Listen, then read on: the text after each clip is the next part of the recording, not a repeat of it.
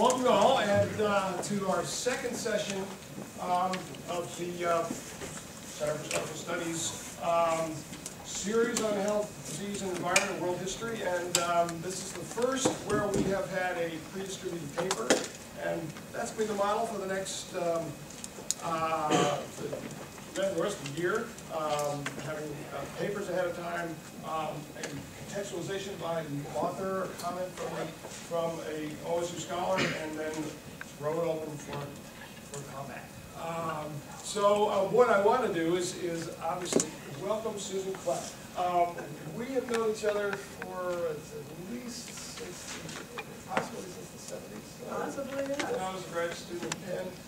But Susan is a professor of American history and women's studies and African American studies at Temple University. She is a senior player in the world of American history in Philadelphia, which is a very vibrant world. She has been, this project bridges an old historiography and a new historiography. It's really quite stunning to be reminded how the connections between the work that was done in the 50s and 60s, 70s on historical demography, as people began to ask questions about what were people's lives like, what were the fundamental shaping forces of ordinary people's lives, and really, because the evidence was a little bit scant about their own voices, to look at numbers. And we did a lot of number crunching, a lot of demographic work. The focus has shifted toward a more cultural approach in the last 25 years, and in the in your work, and your dissertation and your earlier work was on the hardcore demography of Philadelphia, and her recent book, Revolution Conceptions, make sure I get this right, Women, Fertility, and Family Limitation in Early America, has straddled the quantitative and the qualitative dimension to make a fairly radical statement about the experience of the American Revolution in the middle of the 18th century, the end of the 18th century, but as much as that, a new interpretation that in interesting ways, I think, dovetails with modern understandings about how fertility changes. We'll find out if we're right. John Castellane is going to provide our first comment. He is professor of sociology and director of the Initiative on Population Studies at Ohio State, and has a long experience in studying fertility in the developing world, which in some measure was where historians were asking questions about that back, and in a sense we kind of solved those questions, we thought.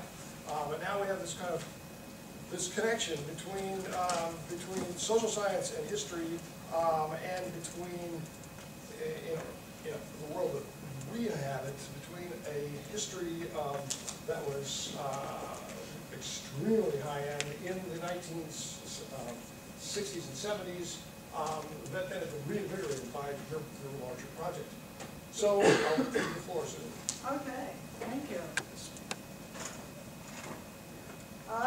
I've got some slides with me, and we can talk about the art history aspects of this if you want to, but I just put up a picture which wasn't in the book and wasn't on the things that were posted online, so just to give you something fresh to think about while I talk about where I think my work is situated in terms of demographic theories of transition. And so talk more about what I think the conclusions of my work have been. The reasons for the now worldwide shift from lifetime to limited childbearing have been much debated. Explanations for the relatively sudden switch from abundant to restricted childbearing have included the effects of diminishing land availability or rising land prices, industrialization, the market revolution, modernization, the availability of non-familial labor, decreasing productive contributions by children, increasing literacy or educational levels, particularly for women, the new class formation consequences of finite wage rates and salaries on family income and planning for the future, increasing female labor force participation. This is a long test. Domestic feminism, religious influences, self-control advocated in the early 19th century, growing secularization, rising life expectancy, falling infant mortality levels, expanding social services or other governmental programs, investment strategies, shifting intergenerational wealth flows, the invention of more reliable birth control techniques, greater access to abortion providers, and more. And it's a long list, right? In all these attempts to explain the shift to lower fertility, almost no one has asked what people at the time thought of family size, marital relations, contraception, abortion of the sons and daughters. This is what I'm trying to do here in this book, is look at some of these issues. The existing formulations, many based on English experience, fail to explain the idiosyncratic behavior of French and American couples in the 18th century. None of the current explanations, I hold, are entirely satisfactory. The prevailing assumptions, I think, which run through many of the attempts to explain the shift from high fertility to low fertility is that men make fertility decisions, and they will make these decisions based almost entirely on simple cost-benefit economic analyses. Women's perceptions have been neglected, as have cultural and political influences. In the long run, lower fertility had to make economic sense, certainly, but it has to make economic sense to women as well as men. There is no direct support for the contention that diminishing land availability or rising land prices made the cost of establishing many sons on farms of their own prohibitive, presumably forcing an unwelcome restraint on family size. Falling fertility was enthusiastically welcomed, not forced by financial pressures and regretted. Embedded in the usual argument for the effect of land price is an assumption that parents wanted their married sons to settle nearby, that they valued rootedness. There is no evidence that this is true for most Americans. Men, and to a lesser extent women, showed little disposition to stay put in American history. The fertility transition in the United States began well before industrialization, even while industrialization in Britain occurred well before the fertility transition there. There is no sign that more women were working for wages in the early republic than in the colonial era. The market revolution, consumerism, and new expectations of comfort and fashion played a role in family limitation by diverting funds from child rearing to more comfortable houses, genteel furnishings, and certain indulgences like books and magazines. But the reverse was true as well. Child rearing was becoming more expensive. Greater concern for each child, and especially, I hold, for daughters, required more extensive outlays for toys, books, clothes, bedrooms, education, and more. The consumer revolution and an increasing distaste for exploiting the labor of children seem to have been among the key elements of these innovations of marital fertility. Other costs, including the physical cost of bearing 7 or 10 children on women, were also being calculated. There was no expansion of social services or other governmental policies that would have replaced gene-based care. There were no technological breakthroughs providing more reliable birth control devices. So many of these common explanations do not apply, at least in the American case. Urbanization is frequently given as a factor in the move to limit birth. But what is it about early cities that promoted family limitation strategies? Was it the cost of housing, the greater weight of middling sort of attitudes in the formation of public opinion, greater literacy and skill sets needed for employment? Or was it the density of women's social networks that allowed conversation, debate, and novel linkages that drew on enlightened, revivalist, and sensible discourses during a period of political, economic, and military crisis? The surviving documents, I hold, point in the world. That is not forward. And there had to be a new masculinity as well, one measured by citizenship rather than lineage. Family limitation and feminism are intertwined.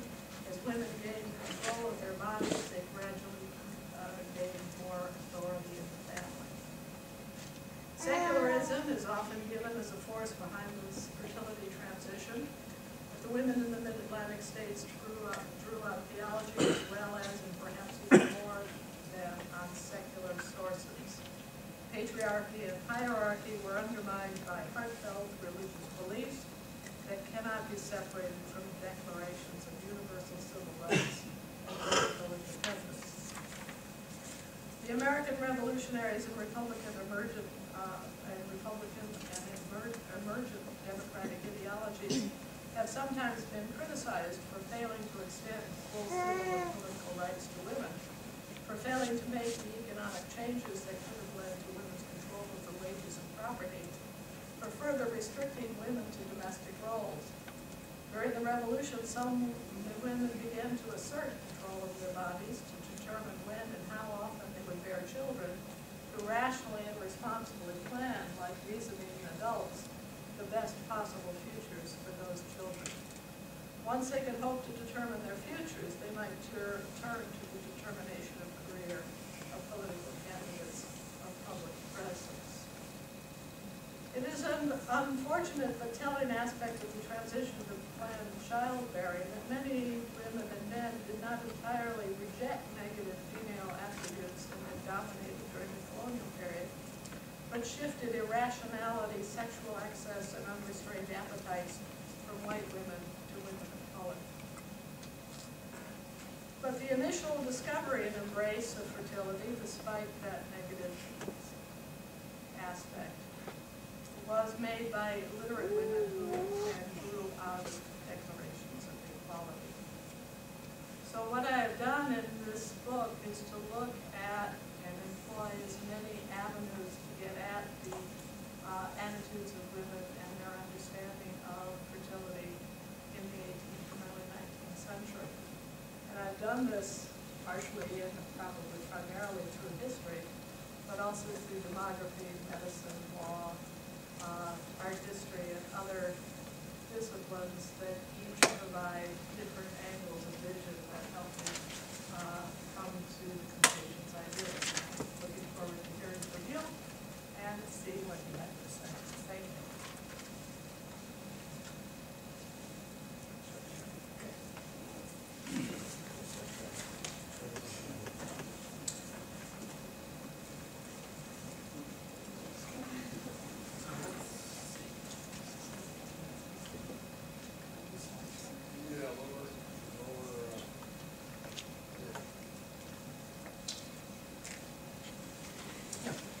Okay. Well, first of all, I want to thank John for inviting me to offer his comments today, and also Tim Buckley, I think, was behind this invitation some months ago. I'm very grateful for Pat this invitation because I spent time the last few weeks reading very interesting books, looking at other related materials, and it's really been, I can say honestly, sincerely, been extremely stimulating and enjoyable experience for me. I have just one main regret about it. It's that I didn't have the time I would have liked to. Autumn is a busy time around here. So Susan's book, which I have now, I didn't read from cover to cover.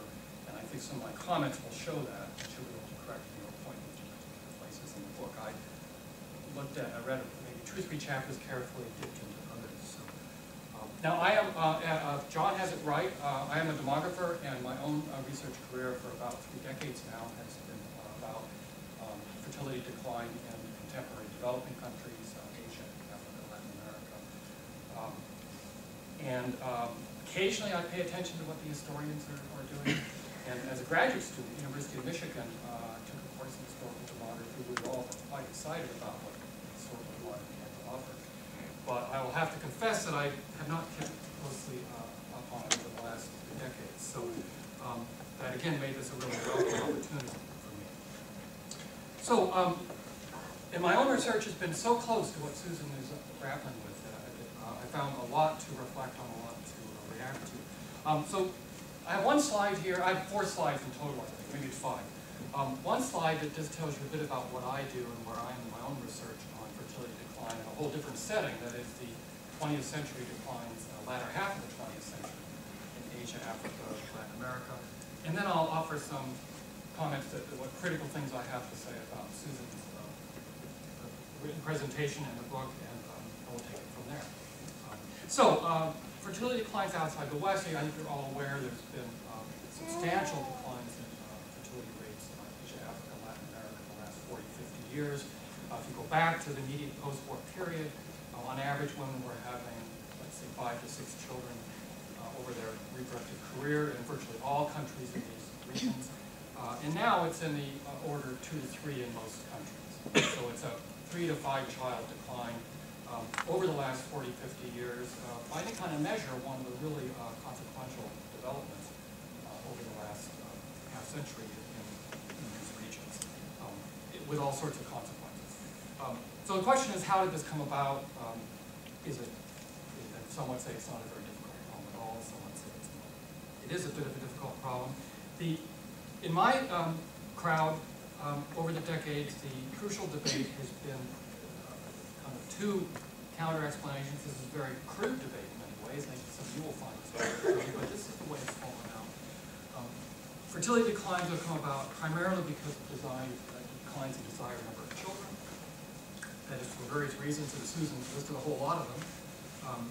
Couples now want fewer children than they did in the past. Or is it a matter of improved birth control? That is achieving family sizes that were pretty much wanted all along.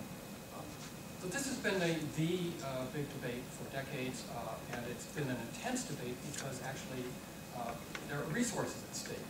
It is unlike debating the American fertility decline, which is now a couple hundred years old.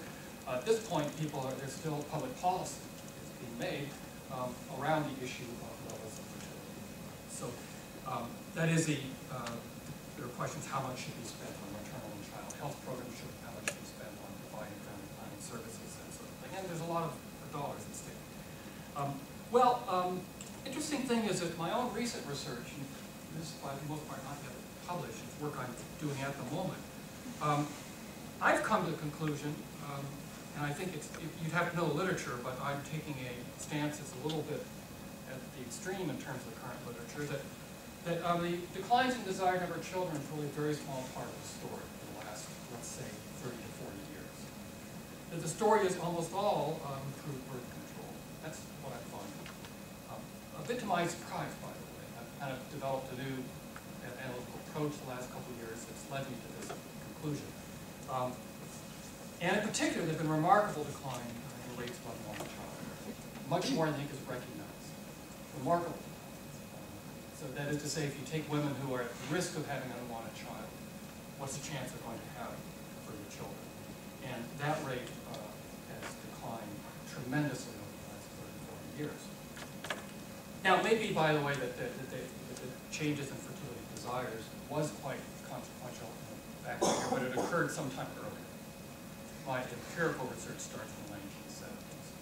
So it could be that there was, during the earlier part of the 20th century, declines in family-size desires in these regions that occurred before I start my work, and then it's the second stage that I'm looking at where it's improved birth control. So that's what I find empirically, kind of the demographic analysis. So the question I'm now grappling with is how did this happen, that birth control seems to improve so much? And I certainly don't take the view that it's simply a matter that there have suddenly been better family planning services, more access to contraception.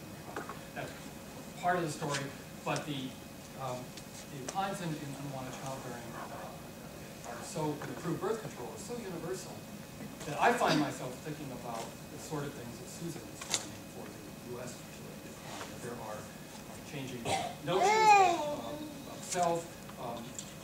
I thought the key thing here is basically a health transition. That is a different way of dealing with the body that includes birth control, sexuality, includes all sorts of things, includes all sorts of aspects of health. But the fertility decline is part of a larger transition towards more control of the body, kind of what Susan's book has made me do is to step back and say, well, what about the kind of greater empowerment of women to deal with their own reproduction? And is that also a kind of force that could be operated here in a way that kind of transcends a lot of other boundaries? So, okay, that's kind of my backdrop for what she does. Now, what Susan does, you got a bit of it from her presentation. If you look at her paper, you got there, you'll get the whole story. Well, here's my concise summary. What's, I think, distinctive about her argument for me is an emphasis on the determining power of notions, ideas, notions, ideology, about, first of all, women's adult roles. That is, what makes for a proper and fulfilling life as an adult woman. How does sexuality and childbearing figure into that? In what ways? Notions about sexuality in the body, and notions about what marriage is all about, what its purpose is, what should be featured in marriage.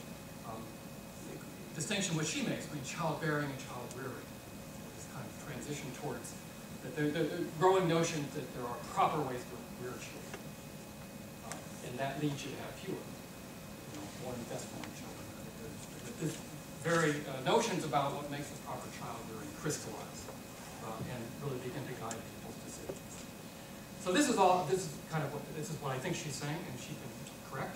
And these notions in turn are heavily influenced by various kinds of cultural currents, political upheaval. This I think what makes her art quite exciting. She's not the very first, but among the first. She says it's the revolution in the U.S. and also in France that really has spread and established these notions of equality, liberty, individual autonomy. And then, what about economic change, which has been the favorite, I would say, most of democratic literature? Well, I think in Susan's Susan's view of the U.S. fertility decline, that's less fundamental. She doesn't dismiss it out of hand, but it's less fundamental. Okay, that's nutshell my takeaway distillation of her argument. Now, I have some concerns, three concerns I'll present to you, and I'll say again. Susan may well just very quickly say, well, if you've read the whole book carefully, you wouldn't misconstrue my argument this way. First thing, and I know Susan's been around this, I don't know what she's going to say, but there's a question about when the U.S. fertility decline actually began. And Susan dates it to the late 1800s, like 18th century, that is someplace 1780 to 1800. She thinks things began to change, rather than in the mid-19th century. But I think that the demographic literature, as far as I can tell, again, I don't work in this area, but I think the demographic literature I trust would say that the onset of marital fertility decline, that is, changed childbearing, changed reproductive behavior within a marriage, within a reproductive union, that actually did not begin as early as Susan says. It began about a half century later. So I think she's dated the decline wrong. Except there was decline in U.S. fertility in the period 1800 to 1850. I think it looks like it's almost entirely potentiality changing in America. And I'll say something more about that in a moment. But this, by the way, would be consistent with economic factors, if that's true. That early decline was about getting married or not. What age people married and how many didn't marry. Now, so this takes us to this classic distinction between motives versus means. Because I believe Susan's got it right, that she presents so much material, it has to be there were some changing sensibilities and changing mentalities about reproduction in women's lives. It is back to the 18th century. So if we talk about motives versus means, we could concede that fundamental and deep change did occur before the latter half of the 19th century, probably as early as Susan. But then my argument as demographer would be that the means to implement those new motives, to actually carry them through successfully, there may have been efforts that were not up to the task until the late 19th century. Susan has a really interesting chapter where she goes through various methods of contraception and abortion and so forth that you can find that there was evidence that people were attempting to use. But I think the demographic data shows that whatever efforts were made, they weren't successful. They simply weren't successful, and it was only the latter part of the 19th century some success success was achieved. Is this kind of a fatal flaw in her argument? Well, I don't think so, actually. Because I think the motives, the change in motives, the change in the feelings about family size is profound and essential. And I think it also could be the case that there were behavioral changes, real efforts towards having fewer children, investing more in them, that may not have actually translated into lower fertility rates. So they may be frustrating kind of efforts, effectual efforts. But the fact that efforts were being made is itself a social change that perhaps quite a lot of importance. Okay, but anyway, my first point is I think some of the demography here is fundamentally wrong. Second, in kind of following on point I made in the first slide, how do we regard marriage change? Some demographic, I'm wondering how Susan actually regards nuptiality in her general argument. And I suspect this is where a close reading the book would have answered this question for me. So some demographic analyses suggest that much of the early fertility decline in the U.S., let's say before 1850, was due to less marriage. That is later age of first marriage and lower ever marrying. I'm not quite sure how this fits into your argument. I'd like to hear her say something about it. That is, her argument is clearly about how married couples are relating to each other and what women are doing within marriages. And really, there's this change in how sexuality, reproduction is handled between the married and unmarried community. And with this new kind of emphasis on autonomy, independence, liberty, and a new view that unrestrained childbearing is improper, that you should have some kind of better control of your life, and that you better for your children, and women can do other things with their time. All this, but it all in my mind, refers to what happens within marriage. Is less marriage also part of the whole story here? It's a part of her argument. So can less marriage be attributed to forces, new notions of liberty, equality, sensibility? So that's, because it looks like the marriage change is an important part of the story demographically. I don't know what it says about women's changing lives in this period. Finally, the question I had, and she can say she's answered it in various places in her writings, where do men fit in? So it looks like what happened in the U.S., is what I can tell from demographic literature, is that there was a decline in childbearing starting in the mid-19th century. And the proximate cause, I mean, how it was achieved, was probably withdrawal as a method of contraception, and or sexual abstinence, just so abstaining from sex for periods of time.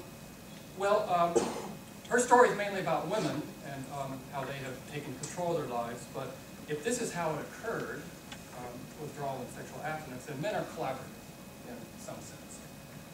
And I'm trying to figure out where they do fit into the story for Susan. Are they willing collaborators? If so, for what reason? Have men bought into this ideology that women's adult married lives should be different? Should it be so totally overwhelmed by childbearing? Have men bought in? Are they willing collaborators because of new economic calculus, microeconomic calculus, that kids are just bringing the household down? Too many kids brings your household down in economic sense. Or are they perhaps unwilling collaborators? And if so, how is this achieved? How do you have less childbearing due to withdrawal and sexual abstinence or collaborators? Well, we can imagine ways that might happen. Maybe they're kind of unwilling, but they still cooperate in some sense. Or perhaps there's some unilateral action on the part of women. I'm just trying to figure out how they all work. Okay, those are my comments. Thank you again. I will say I found the book immensely stimulating, and I hope Susan has a chance to march us through these portraits, these paintings that were distributed, because she has a great story to tell about. If you all didn't, I don't know, you maybe had to read the book, but there's a great story about changing portrayal of women over a 3 or 4 decade period. I think it really should be shown to the audience. So, how do you want to handle this? Do you want to quickly zip through or not so quickly? Well, maybe just briefly say what I think, and then we can open up. Yeah. Yeah. So I want to thank John for his comments. His book on diffusion was an important influence on my book. So I think we share a lot of the same ideas here. But he does raise three issues. One is when. And he says that, and he's right, that I trace the origins to the last quarter or last third of the 18th century, and the evidence on a national level would place measurable decline in the middle of the 19th century. My response to this is primarily, you can't, there's a danger of looking only at the national level, because there are two regions in the United States which lag considerably behind in this movement that I'm talking about for the Mid-Atlantic states. That is the Deep South and the Far West. And in those areas, high fertility persisted well after Eastern women were beginning to reduce their fertility. So I think national figures can be misleading. And in some respects, for my purposes, rather unimportant, because I want to know why women started this and when that change occurred. And it seems to be a pretty dramatic change. And if the technology is limiting, that doesn't tell us anything about the drive that women had and some men had to reduce fertility. So I'd say that. Nuptiality. There is a rise in marriage rates. Nobody has. You mean age? Yeah, marriage age. I don't know that there is a substantial decline in marriage rates. That is, that nuptiality declines enough to account for the falling family size. The evidence that I have shows earlier ages of last birth, increased spacing intervals, and so I'd say there are other things going on. And I don't think it's entirely male-dominated technologies which are being employed. I think prolonged breastfeeding, among other things, is going on. I think abortion is more prevalent than we may have thought otherwise. So I would not confine technology to just coitus interruptus or other male-dominated procedures. The role of men. The role of men, I think, varied. Some men were supportive, some men were not. Some men adopted the idea of lower fertility and asserted control over women's bodies in yet another way they hadn't done before. So there is a range of behaviors rather than a single behavior. Quickly, sort of get the essence of your the image. slides? Let's see if we can get there. I think that if you click on the top one, you get back to your own. Top file? There. There we go. Okay, so what do you make of this? This is a picture of,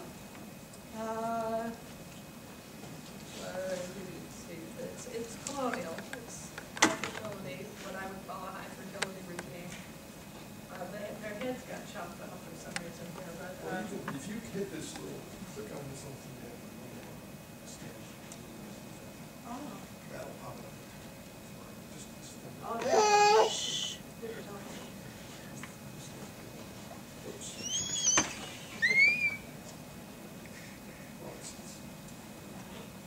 Okay, we got the top of their head, so how would you read this?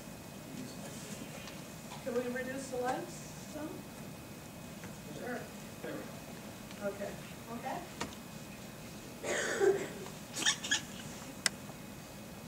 So, there is, anybody have want to make a guess as to how to read this? 1768.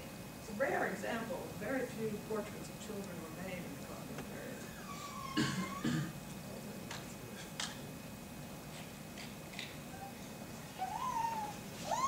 Well, first you could look at the fact that the male children are in front of the female child. Yes, okay, so the girl is in back, the daughter is in back, so that's one of the things that you have to see. How are the boys' clothes? Whose posture? Have to do here. Well, those are dominant manly positions, and you can see them painted this way in their 40s or 50s as they're painted in their adolescence here. And she's the same way. She's in the background. She's got a flower. She's tight in her own arms together. Yeah, Very okay. submissive. There's hand on the hips. Art historians call this the Renaissance elbow. And it goes back to an older Western tradition that this kind of posture is male dominant. You're showing your dominance over your subordinates by putting your hand on your hip like that. I was going to say, all these kids look relatively close to the same age group. You don't see a lot of like super older children, super younger children. They all look within the same relative time period. Yeah, they do look pretty much of the same time period. One of the things, if you look at 18th century censuses, is that they way undercount infants and especially girls. And so this may be part of the reason why only the older children are shown. So this is part of it. Well, what's the flower that the girl is holding symbolize? Did I No. Fruits and flowers are reproduction. And so she's got a reproductive future ahead of her. Maturity, they're throwing this into maturity. I mean, it's maturity and reproductivity. Yeah, well, okay, that could work. That could work. The other question is, where are the eyes focused?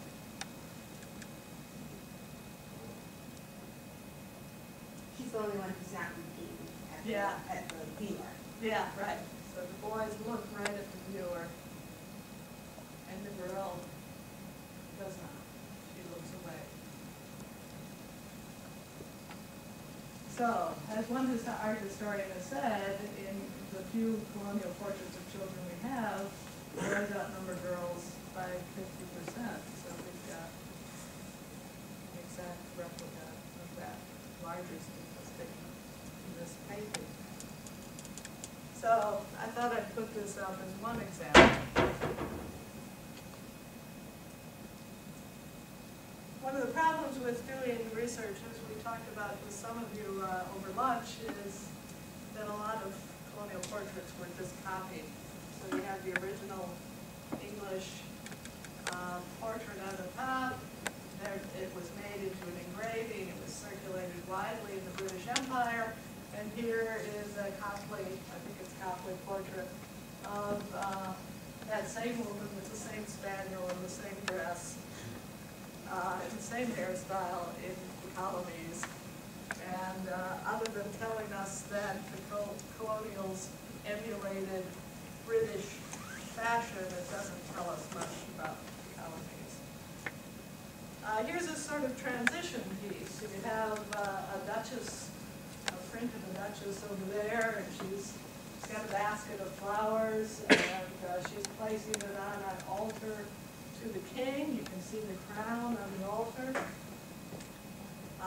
She stands up, and then we find New York City, some copy, obviously influenced by the portrait of the Duchess of Bolton, but with some differences. Whereas the Duchess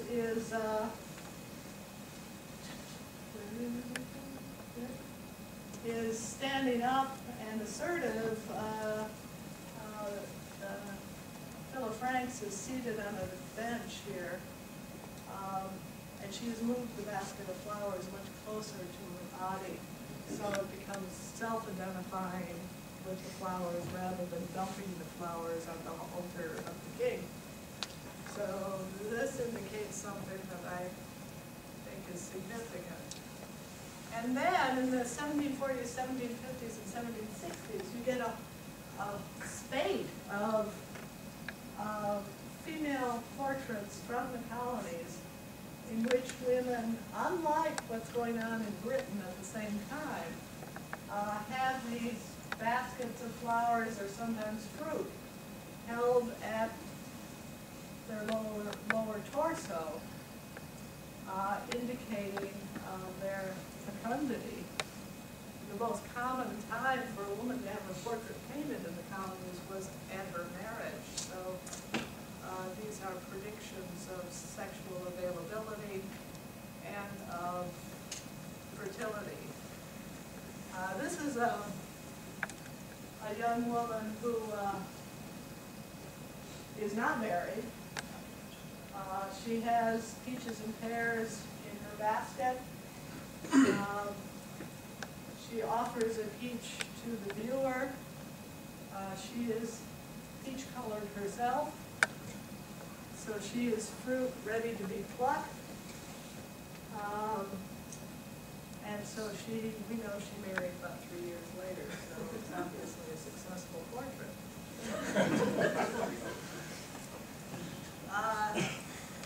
This is one of my favorites for talking about the fecund attributes given to women in colonial paintings. You find, once again, the basket of fruit, displayed legs, and then you have here what looks to me like a human body. The arms here, the head here, an arm here, body here, legs here. And so they actually portray her as if she were giving birth. And she's flowing out of the basket of abundant flowers. Here is another Copley painting. This is a woman in her 40s, but we know from other sources she was pregnant at the time this painting was taken. She has her legs spread apart and a bunch of grapes spill from her body as if she is giving birth. The stuff seems very indecent for us, I think, even in our rather crude age. But this is how colonial women were portrayed, and if we had better view, you could see in the background that workers are out in the fields raking the hay because it's harvest season, and so the bounty of agriculture and the bounty of the female body are identical here, and both promise profit for the husband who probably pays the thing. Here's an even more explicit Copley painting. As the art historians notice, everything in this picture is rounded. The table is round, the fruit is round, Mrs. Goldthwait is round. And we know she had 14 children in her life. And so her appetite for sexuality must have been prodigious. And we see the attacks on women's bodies, which were commonplace during the Revolution, when it was customary to portray nations as females. This is one of the kinds of popular prints that circulated widely during the Revolution. Here's another rather indecent one of a witch-like woman with her genitals aflame. So this is the kind of stuff that maybe women were reacting to in part, not just high-minded calls for liberty and equality, but rejection of this kind of portrayal. After the Revolution, most of the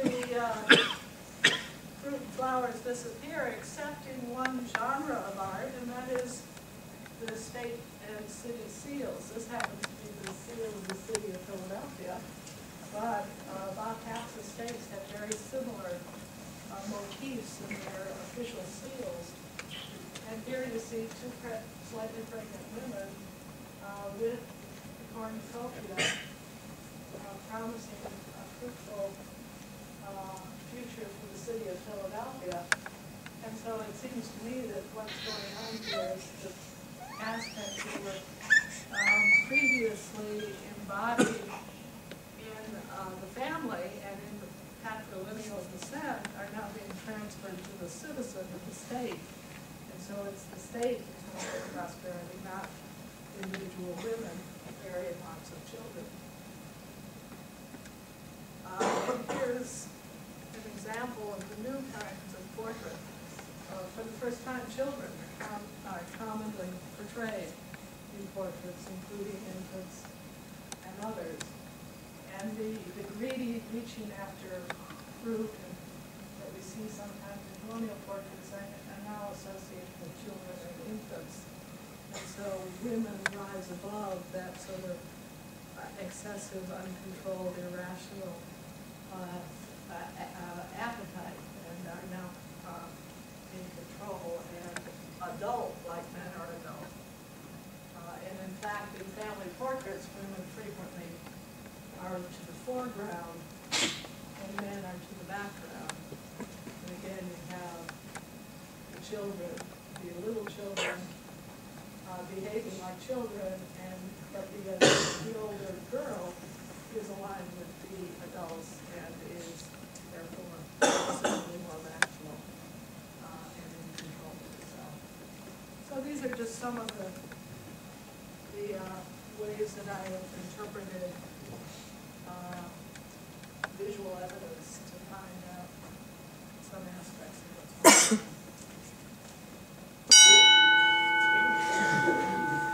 March time. Why don't we throw this open to ideas and questions from the floor and start the ball motion. This goes back to some of the comments made about your paper, but the idea of improved birth control and separating that from motives, it seems that you would have to have the motive to want to use the birth control in order for any sort of improved birth control to be effective. Can you really separate means and motives? You want me to answer that, John? Would you like to add?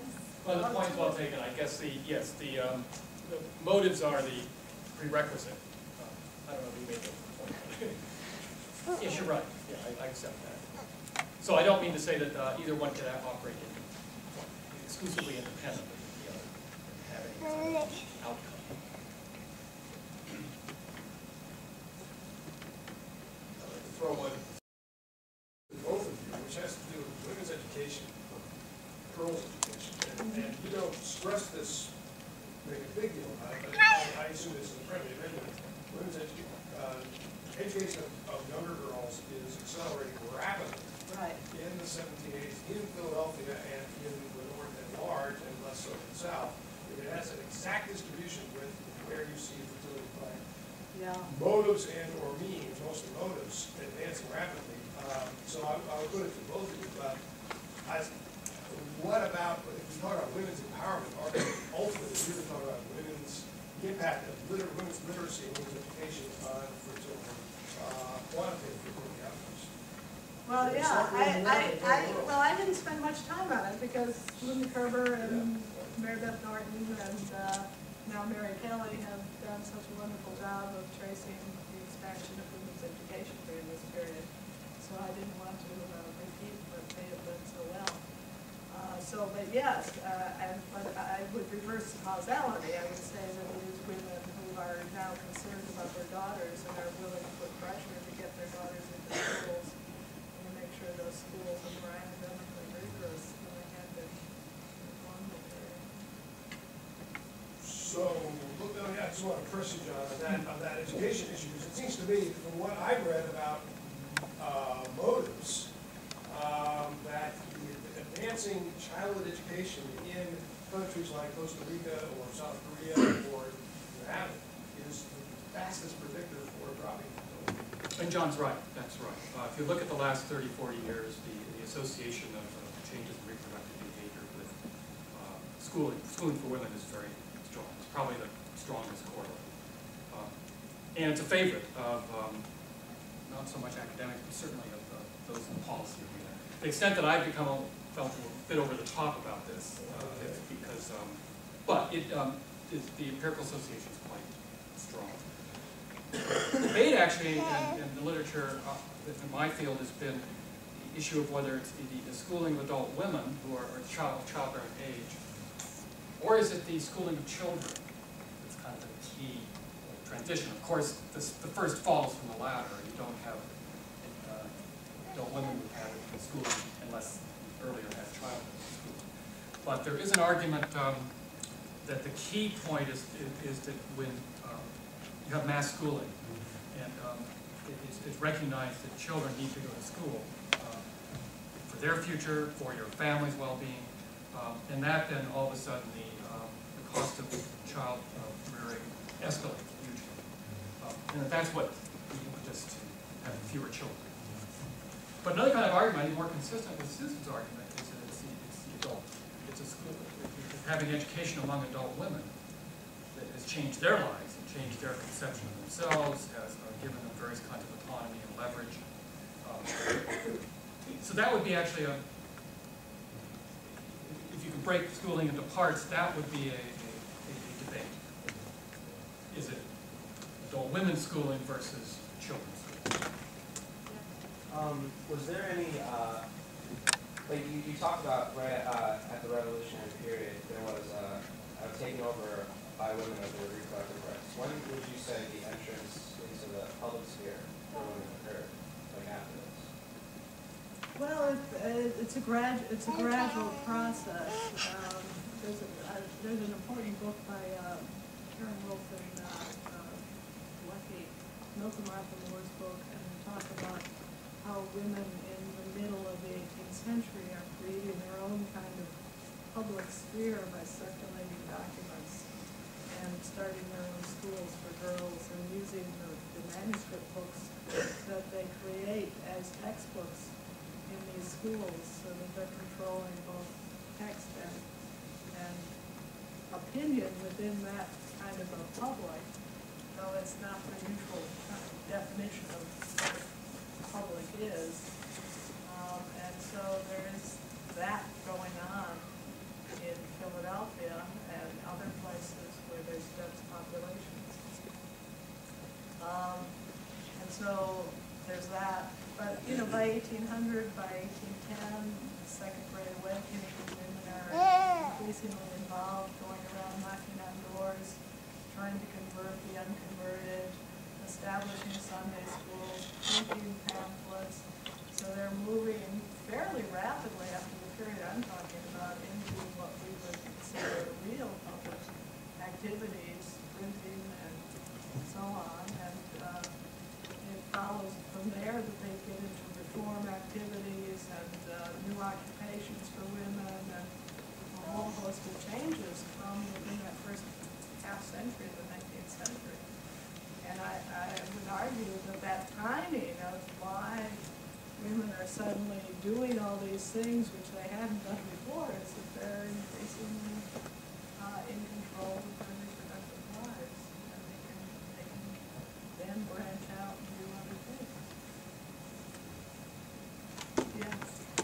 You talked towards the end of your paper about minority groups, various elites sort of resisting these new norms of family size, and I was just wondering if you could talk a little bit more about that, whether you see that in the portraiture in terms of, you talked about how there's a sort of a pre-revolutionary and a post-revolutionary form of portraiture. So for example, among slave-owning families, do you see a similar shift in portraiture, or sort of portraiture? or in any of your sources, like what's going on in terms of the minority groups that are resisting this? I wish we knew. And on the lower end, we have almost no evidence of poor and of African Americans. There are a number of books on African American reproduction in the 19th century. Nothing for the 18th century. You look at the record and it's just an occasional wisp of information that is, as far as I've been able to discover, is not enough to write an article about. So So it is just unknown. Now maybe somebody with better research skills can find that information. But it is the research I found it. At the other end, it's ironic. Most of the evidence we have comes from the very elite. They left the best records. They had descendants who saved their papers. They founded historical societies to save those papers. They were the ones who paid for the paintings, and yet they're not as avid a supporter of these changes as those slightly below the middle class are much more, as far as I can tell, invested in reducing fertility and bringing about the changes. The very elite are not. That goes back to an old demographic thing of a J curve that you go from high fertility among the poorest and it declines to the middle class and then goes up slightly to the upper class. So we're trying to examine something where most of the evidence comes from people who are less privileged than what we're trying to look for. As I was reading your work, I couldn't help but think about the kinds of metaphors that are being used during the 18th century to describe the imperial relationship between colonies and England and how these take on a kind of family form. And I was wondering if you've thought about any of the connections potentially between the breakdown of that metaphor and the sorts of transitions that you're looking at. That's interesting, yeah. But I suspect there might be something there. Yeah.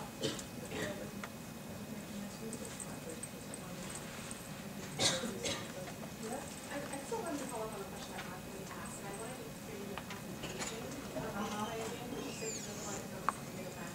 This is not on my agenda here.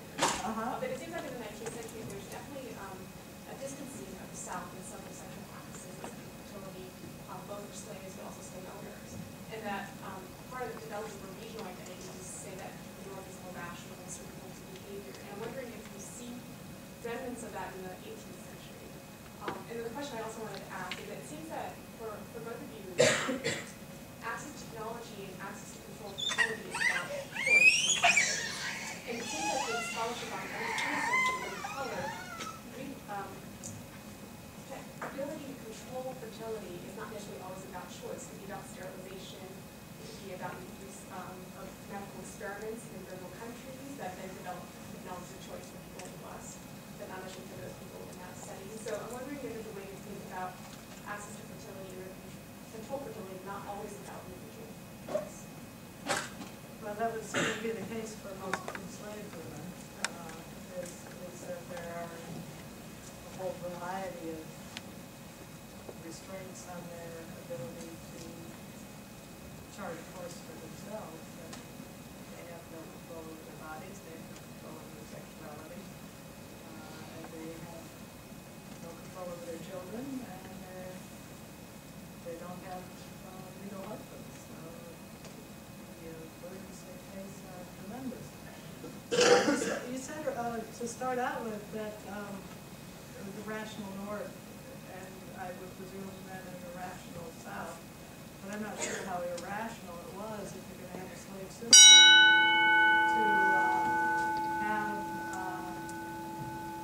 to have a strict control over your wife as well as your slaves, and to have high fertility when you're surrounded by potential enemies, which are enslaved people.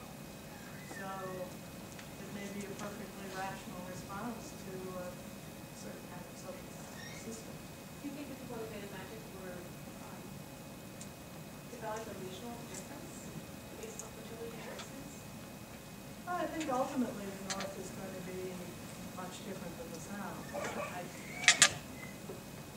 New England was actually much more advanced than the Atlantic, so the Atlantic was sort of literally in embrace of this new ideology. New England fertility dropped much faster than the Atlantic.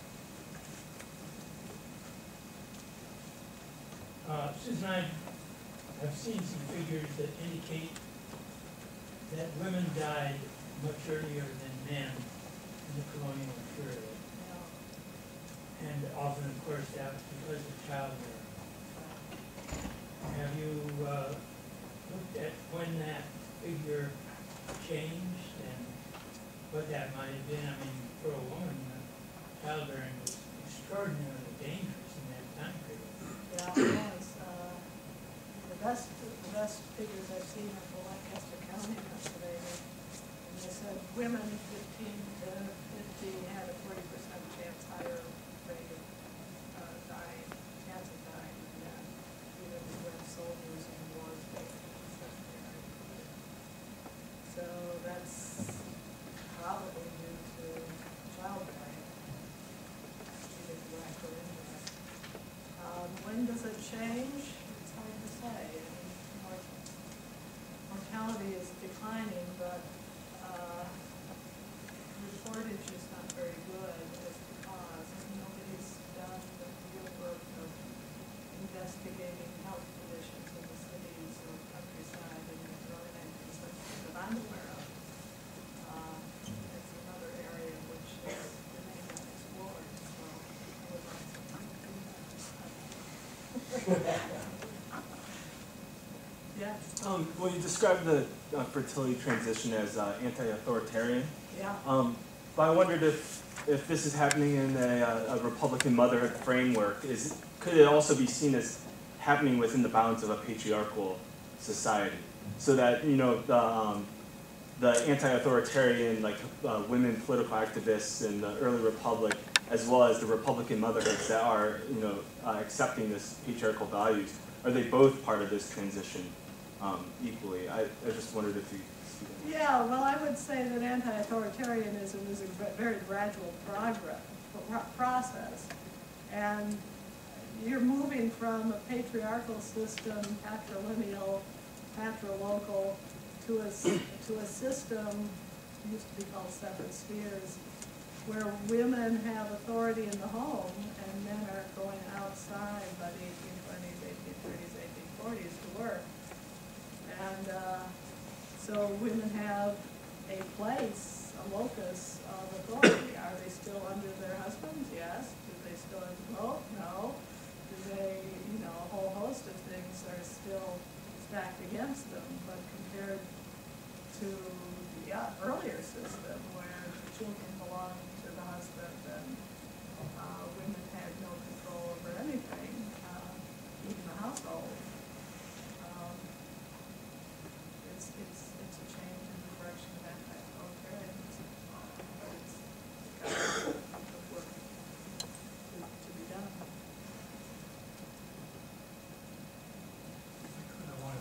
I respond to her point. You sort of addressed it to me, her point about kind of coerced contraception in contemporary, or historically or contemporary. Well, first of all, your first point there, the other side, that it is contraception of choice was kind of your point. And of course, we know that for many women that it's not an option, various kinds of obstacles. But then you also pointed to the opposite, that it's forced on women, and with instances in the last 30, 40, 50 years, which you were alluding to. Now, I would say in a whole, by some means of counting, those instances have been very rare. However, a couple of the instances are in the demographic giants of China and India. No question that China had a period of time, decade or two, when there was a lot of coerced abortion and contraception. And India, in the mid-70s, had sterilization campaigns that had coercive elements to them. I don't know if my fellow might speak to that. And up to the present in India, this very interesting phenomenon, my grad student Shri and I have talked about this. It's now a pretty common phenomenon in women. Sterilization is a very common method of contraception in India presently. Actually has been for decades, but presently. And a lot of it occurs at rather young ages, like by the mid to late 20s. So the phenomenon of women having a couple of children and becoming sterilized before age 30. It is not a trivial phenomenon. It's really showed in the demographic survey data. The extent to which that's voluntary or chosen, I think is a subject really ought to be investigated. I think somebody probably is, but I haven't been reading it. I don't think it's very well investigated. I hear anecdotally people who work in reproductive health in India asserting that women aren't really happily making this choice, but it's being made by somebody for them. So, so it's not coerced in the crudest way, but it may be coerced in another kind of a less direct way. But that is a phenomenon I think would really merit some investigation on how women are feeling about having their reproductive lives terminated before age 30 by their 20s. And maybe the answer is it's quite fine, but you do wonder. I would just push on that. So what about Latin America? Because there's been a lot of coerced reproductive policies in Latin America, starting with the progressives and going even modernly with women being forced having things implanted inside of them and not being allowed to choose when they're removed or if they're even implanted. And a lot of that is in the hands of Western groups, sometimes charity or NGOs or other organizations within Planned Parenthood who go into those countries and sponsor these reproductive rights that are actually there for them. Well, in my view, I think it's exaggerated. There have been instances in the Caribbean, Dominican Republic, Puerto Rico, and Peru. There was some very bad period in Peru. I think the whole scheme of things, that's what you describe as not the main story. I think it's actually a more important story has been all the kind of illicit abortion that's caused health damage of various kinds. But I guess this could be a debate on glass half full, half empty. I mean, any such instances, more than a few that are actually prevalent for a while, of the kind you described, is something most of us would object to. So, I mean, you've clearly done some reading on this, so you may know more than I do. Well, if I could just add, I wonder if this is also pointing us towards thinking about the relationship between choice and coercion as sort of not two dichotomous, clear. I mean, there are obviously cases of clear coercion, but I think, you know, I've been reading about sort of new theories about Kerala in India, which is seen as like this model of development that's been critiqued as a lot of the fertility decline being sort of distress related, right? The result of falling living standards. Where would we put that on this model of choice and coercion? It doesn't suit that very well. Women may well be making a choice on an individual level, but it's also one that's, you know, incredibly constrained by a variety of other factors. So, you know, I think that we can't just sort of draw those lines so starkly around choice.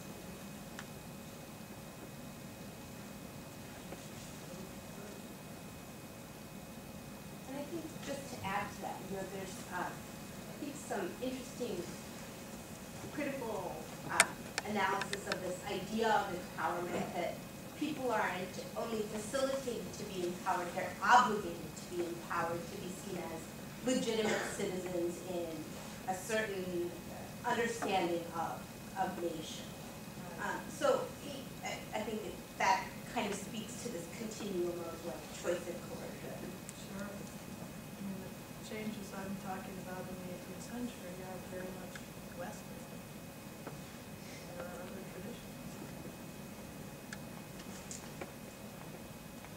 But another way to look at this is that if you think of the northern middle class as a kind of world historical player in this moving in this direction, they then become a very coercive group of people. And they become, I mean, we heard descriptions of some of the issues that are progressive, even the capital P progressive.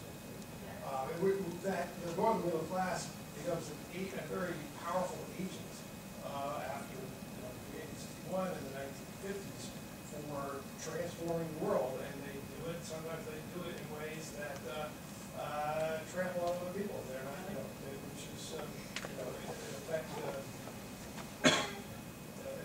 it is actually it's not a Western framework. It actually is a northern United States, perhaps English speaking elite, or not elite in the old sense, but middling liberal framework that uses technocracy in its progressive sense, but also has very remodel the world, remodel the country, remodel the world.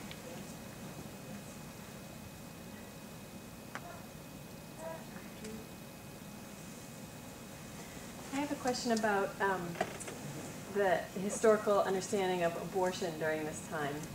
My understanding is that abortion had a whole lot less sort of moralizing about it during the time that you're talking about. And I'm thinking about in the context of having fewer choices around fertility control. Now, in the current political debate, you'll hear even people who are sympathetic to a choice for abortion will say, people should really use family planning. They shouldn't have gotten pregnant in the first place. But I guess if they've done this mistake, you know, abortion is still there. And I wonder whether there was less sort of moralizing around that in the respect that there were not a whole host of technologic options to control fertility. And so particularly amongst women themselves, if there was an unwanted pregnancy, there was sort of less stigma and less moralizing around terminating those pregnancies. That's true, but it's also in a context in which there's not a lot known about human reproduction, the basic biology, and so a very different understanding of the body, different understanding of illness, and so yes, there was what we would call abortion was practiced commonly, but they did not classify it that way. And so by classifying certain conditions as illness, you obviate any moral questions. So some of it is willful ignorance, and some of it is real ignorance of the body. Well, about that, how did the discovery of the female egg, like reproductive cell, how did it affect fertility rights and fertility rates in America? I'm not sure when is the egg? Early 1800s. Okay. Carl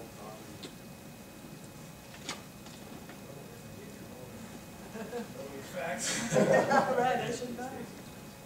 1820s? Yeah. 7 college bombs.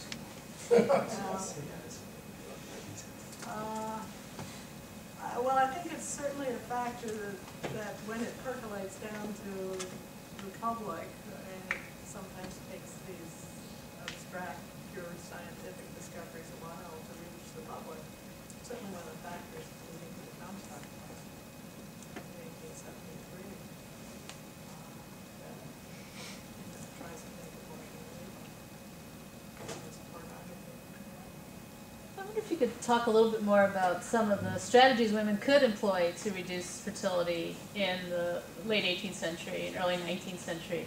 And so John's arguing that technology is really important. You're saying even in an era of limited technology, women still had a variety of options to deploy. Because when I read your essay, I was thinking a lot about how marriage in the late 18th centuries and it's all this literature on sensibility, literature on the arguments about companionate marriage, affectionate marriage, people are marrying out of love. Well, in some ways, this campaign to control female fertility, if it's relying on abstinence and withdrawal, is actually desexualizing marriage, is severely limiting men's, rights to marital sex, is making marriage less about sex, or certainly is going to affect the frequency of sex within marriage. I'm just wondering how women talked about that aspect of sexuality in marriage as it's tied into all these new arguments about emotion, sensibility, etc. Companionship as part of marriage. Well, it is a conflict, and I do find evidence that after the revolution, some married couples did try abstinence. It didn't work. It was a total failure in every case that I've seen. But yeah, it does put strains on marriage, even if people are trying unsuccessfully to be celibate or to reduce the incidence of marital intercourse. I think one of the consequences may be that there's a rapid expansion of prostitution at the same time, and so that may be one feedback loop that's happening because of this. There is also a commercialization of abortion to make it more readily available. Pharmaceutical companies start pushing things like the sponge and various spermicidal gels and so on from the 1820s or thereabouts. So there are those alternatives. Mostly what people talk about in the 18th century are herbal remedies, stuff you can buy in, these health stores today. Various herbs that would make you vomit and give you diarrhea and presumably also eliminate any fetus that you're carrying. So it's more about abortifacients rather than limiting sexual contact, essentially. Right, yeah. And, there were condoms were available. You can see them in Hogarth's cartoons. But they were associated with prostitution and prevention of venereal disease, not tampons. So that seems not to have been used, even though it would have been available to people. So, various methods. It seems like these couples in the wake of the revolution are trying anything they can think of. They go to herb and they try this herb and that herb and combinations of, women throw themselves downstairs and they jump off walls and they go horseback riding and they jump rope and they do all sorts of things to try to determine the unwanted pregnancies. So, none of it's nice. Most of it's bad. And sometimes it seems to work. I'd be interested in what is thought about withdrawal towards this in terms of its impact on quality marital relationship. You say in your book people don't like to write about these things, so it's very hard to get evidence and letters and so forth. But you could imagine if that's perceived as kind of a pretty bad thing for marital relations or not. Yeah. I think it can go either way. But it is thought that you'll know literature better than I, that was the direct means that most of the European fertility decline was achieved, was withdrawal. So, and the demographers have done these kind of simulation analyses. You can actually achieve a lot of fertility decline. You can end up with rather small family size, low fertility, just relying on withdrawal. It's really a pretty effective method. I mean, I wouldn't recommend it to friends trying to avoid pregnancies, but it's a pretty effective method in the aggregate.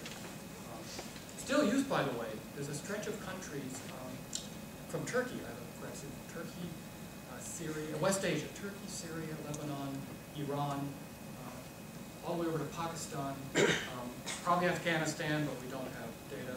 It's still a pretty popular method in that region. And a couple of those countries, Lebanon and Turkey, very low fertility. Now, it's not the only method for abortion, but withdrawal can be a direct means towards a pretty small average family size. But what people think about it, what their thoughts are, if they value sexuality in a marriage, I don't know. Yeah, I don't know. You can't find. I've run across one reference to it, and that was from New England in a case where a man was accused of rape, and he said it couldn't be my child because I might do my fullback. So that's the only reference I've seen. It doesn't tell me much about it. It's part of the language, apparently. Yeah, obviously. Everybody knows what he's talking about. And a term for it.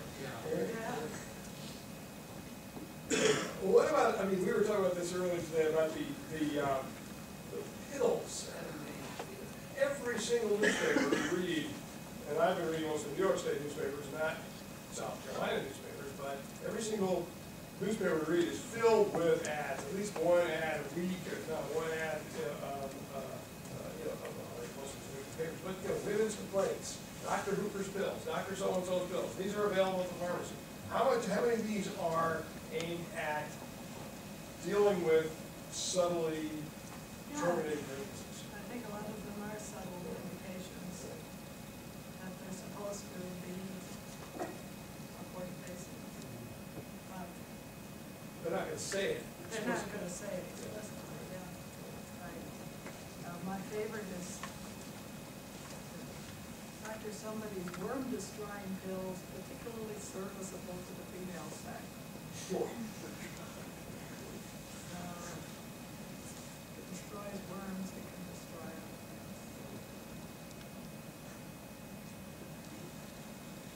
Maybe we have time for one or two more on that.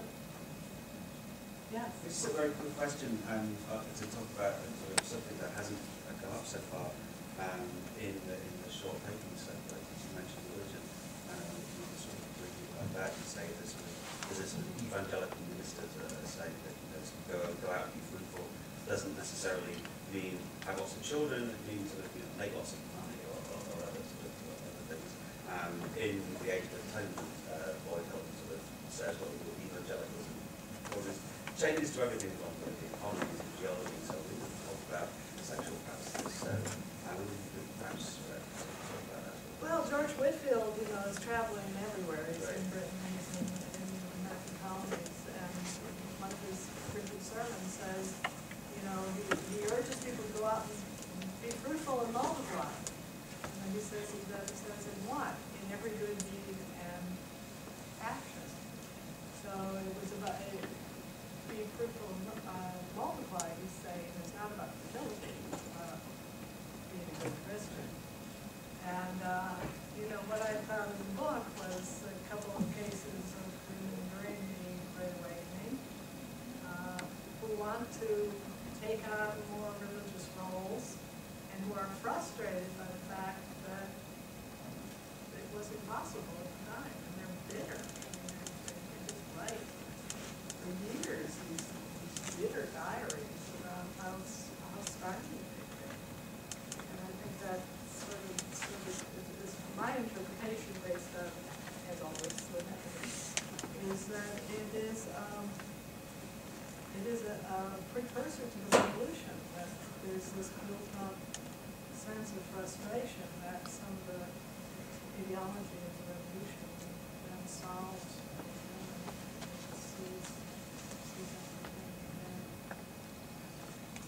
They do it without being secular. They do it in a religious construct of looking out for other people, helping their sisters and their daughters and the next generations live better lives.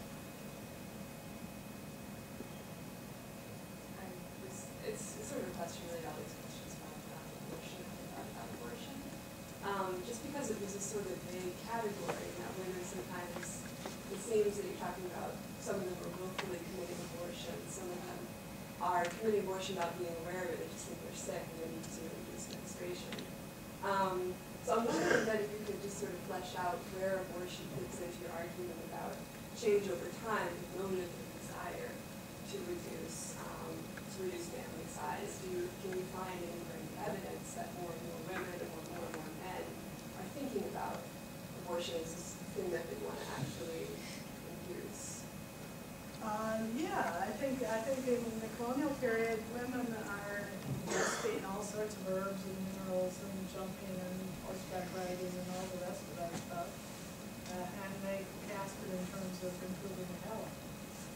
After the American Revolution in the 1780s and 1790s, they started talking about using it to limit fertility.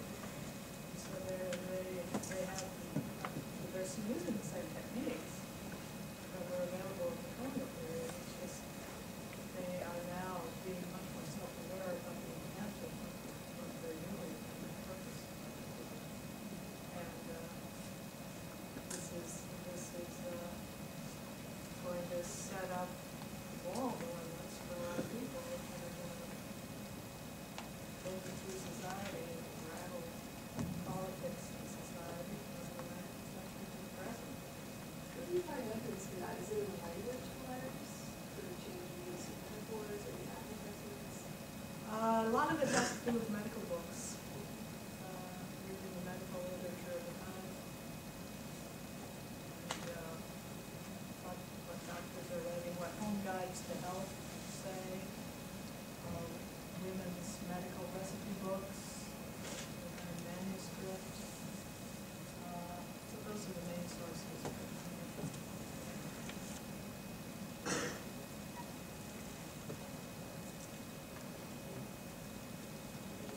So I think what we should do is thank Susan, thank Joanne, and thank yourself.